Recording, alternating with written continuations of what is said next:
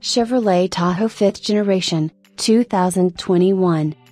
On December 10, 2019, Chevrolet introduced a 5th generation Tahoe at Little Caesars Arena in Detroit, Michigan.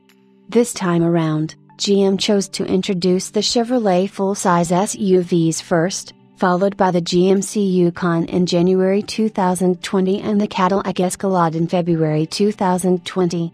Following the industry shutdown due to the coronavirus pandemic, the SUVs started production at the Arlington plant on May 18, 2020, and arrived in dealerships in June 2020.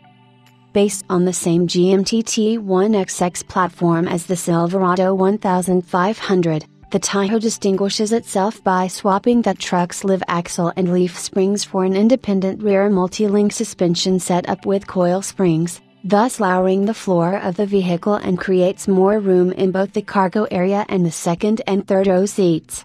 The Tahoe expanded its size length to 210.7 inches, and the wheelbase to 120.9 inches while shortened down by 15 inches longer due to the rear wheelbase moving back by 5 inches, making it the largest SUV in the full-size length segment.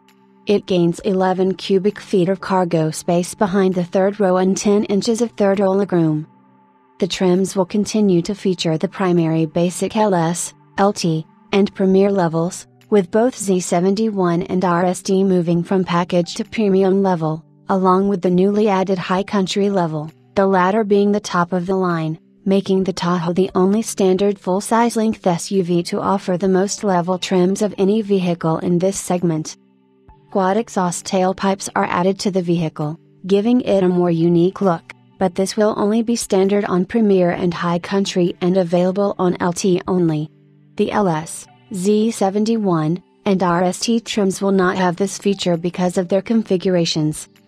Although it retained a boxy look, it added a more curvy design with this change and adopted the same Chevrolet design language featuring the front grille and LED sinister-like lighting that is also used on the Silverado, save for the black-grilled Z71, without the bumper, and RST. The tailgate is more front and center, with the signature Tahoe name stretched across it.